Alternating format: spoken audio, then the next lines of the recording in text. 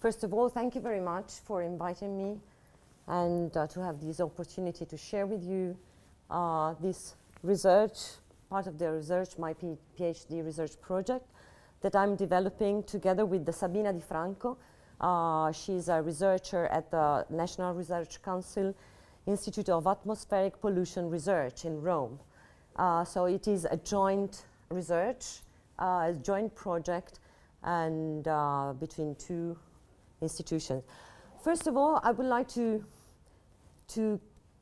give some idea of the framework in which we are developing this project. We are not focusing on disaster, the event, but we started to think about to disaster as a cycle, because disaster is not an event. Usually we talk about disasters when there is a major disaster or a minor disaster, but disaster should be considered in our perspective as an event. So which is the framework? The framework is, as you know, as we listen during all these presentations, these 2 days, very interesting presentation. When a disaster or an event struck, the information need increase, and we see that from Web 2.0 and Web 1.0 and Web 2.0, the information need and request from the user, from the citizens, is extremely increasing. So what type of information people are looking for when there is a major event? We focused on our country framework because it was our focus to develop something related to Italy. And what we did is just a very simple search with Google Trends. And we searched for 2 words. One word is fault, falla, and the other word is liquefaction. These 2 words are very scientific, expert words. But as you can see here, I can use this. Here and here, you have these 2 peaks in correspondence of the Abruzzo earthquake in 2009 and of the other major earthquake we had in 2012. But the difference is that in Abruzzo, people were looking for fault. That is a very specific word when an earthquake strikes.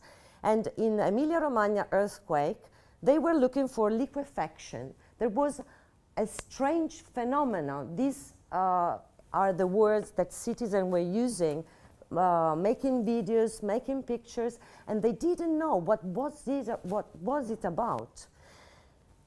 This very simple graph shows that people look for information, also scientific information, but what they find is another problem. What is the content of the search, of the Google search?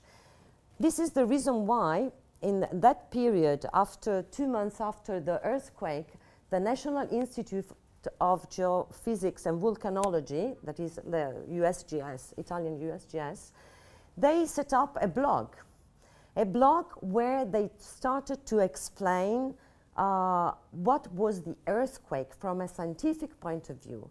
What is the liquefaction? Because normally you can find only experts article that normal people, population, have not the skills to understand. So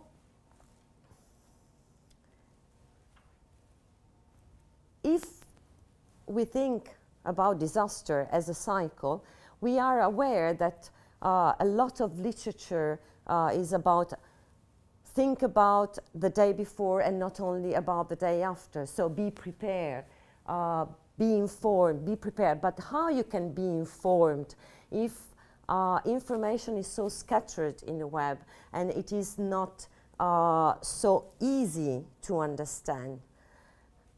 The major effort we think, the major challenge experts, academics, and practitioners now are facing is to switch from the way they communicate disaster hazards in a way, to switch from a very complicated, a very specialistic way into a real communication where people can really understand what they say and how we can do that, and which are the constraints normally people, not constraint, the mistake people can do. If we focus on disaster event, our communication, and if our communication is an elite communication, elitarian, so it is a specialistic, it is not transparent, it's not clear, normally we can provoke, we can have a fatalistic or emotional reaction. Thinking about the earthquake in Emilia-Romagna, people, when seeing the liquefaction that is a very normal consequence of certain type of earthquake, they were really, they felt feared. Another effect was that in that area, people didn't know that it was a risky area. So not knowing, because all the articles or the findings were in a scientific framework, for them was really a shock. People in Bologna were really amazed that there was the earthquake there. But if as an institution, my communication is focused on self-protecting approaches, so how to react when there is an earthquake, what you have to do, stay at home, go away, etc. There is another effect that people tend to be passive. They want people from civil protection, from institutions that come to save their lives. They are not proactive at all because they do not understand. So most of the communication we have about risk is what to do and what to do not, but why and what is happening is not taken into account. So we think that if we focus our approach on vulnerability, so knowing what is the territory, knowing what you have around you, which are the hazards and which are the risks, giving the difference between hazard and risk, and if the knowledge is open, available, and in plain language, maybe you can start to build a sort of resilience against hazard. So the ability to cope, to understand, and to react in the better way to save your life. So what we thought it could be interesting to do, to start from the bricks of the knowledge, so from the words and their meanings. At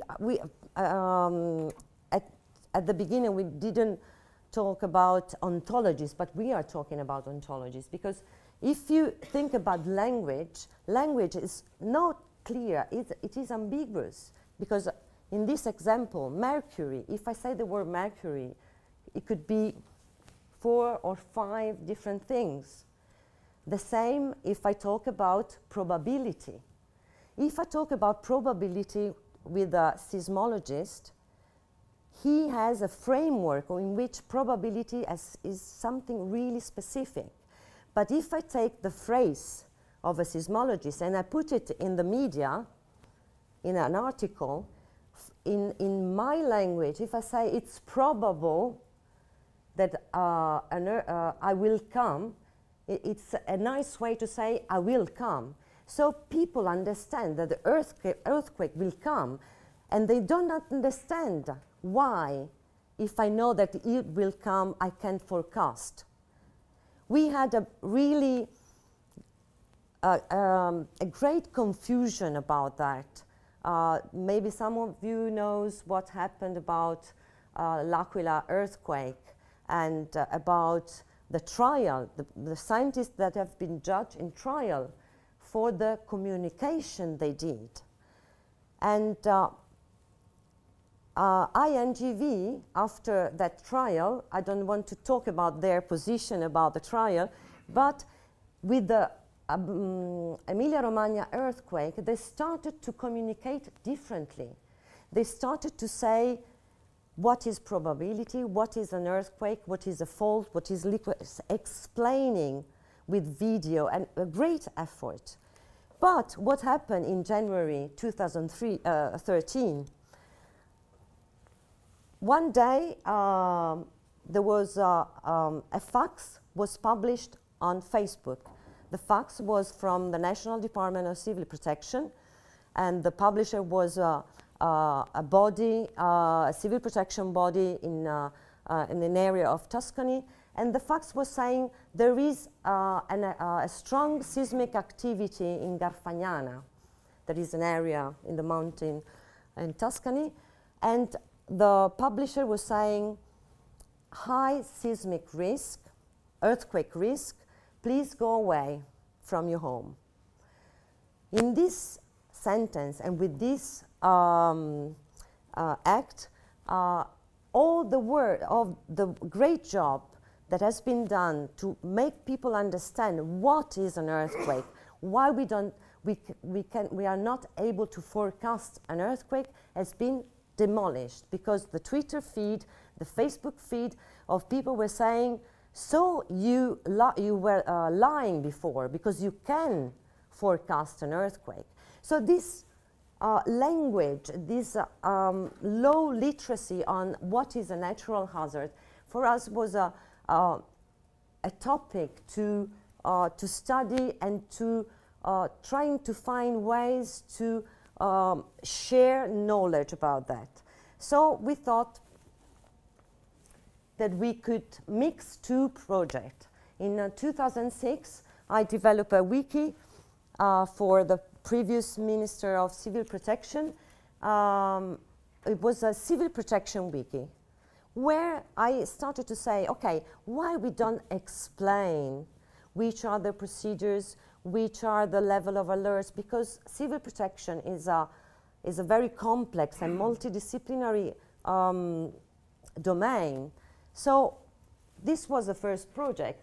And then we thought that we can combine this knowledge with a thesaurus. There was Earth Thesaurus, was a project from National Research Council, and say, why we don't put together these things? In these days, I saw a lot of interesting and stimulating approaches and projects about that. But we were focusing on natural hazard. So we thought we could build an ontology, specific ontology, that can combine natural hazard knowledge and civil protection procedures and processes.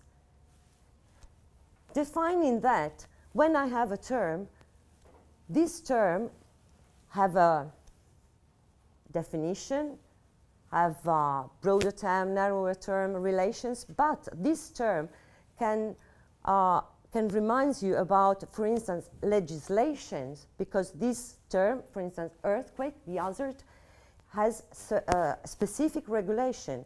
I have a seismic history that I should take into account. I have the usage of this term by the institutional bodies. I have data. I have geodata. And in this sort of map, we would like to use this kind of approach to categorize, to structure the information we have. And we started with the hazard earthquake because it's quite complex and we have a lot of documentation. But our aim is to give not give a model, but just give us some guidelines and to say, if you publish this information, try to use ontologies, try to use, it's a methodologies we want to propose. At present, we have only developed, we have made the wiki, civil protection wiki, alive again, because it was dead after 3 years. So we started to work on it again, and we are trying. We have been using some modules to semantify the wiki, but our aim is to. It's a cultural aim. It's not a technological aim. It's to make people from civil protection and from academic try to understand that if the information is not categorized or structured, the information will not be usable. And if the information is not in a clear and plain language, not simple, but clear, it's very different approach, all this information will not be useful in face of disaster and will not allow people to cope with disaster. So when I saw, I finished. I have a TV background. So when I saw the Sayed project, and I was very interested because what we are proposing is just finding ways to help academic, public authorities, experts, and media to manage information in the right way, as what you were saying today. So